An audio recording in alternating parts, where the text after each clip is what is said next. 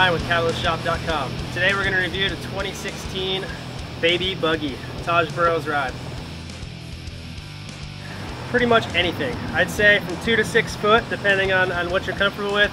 It's going to generally lend itself to, I'd say, kind of the weaker, below average type surf, kind of what it's more designed for.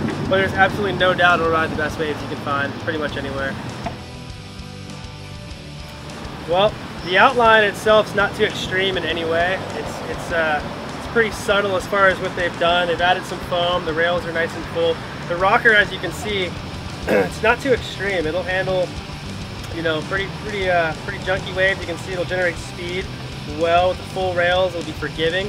I think it just looks like an overall good board. The concave on this board is single to double, as with most of our performance short boards. You get the best of both worlds. You get speed, maneuverability, so it's going to make it happen.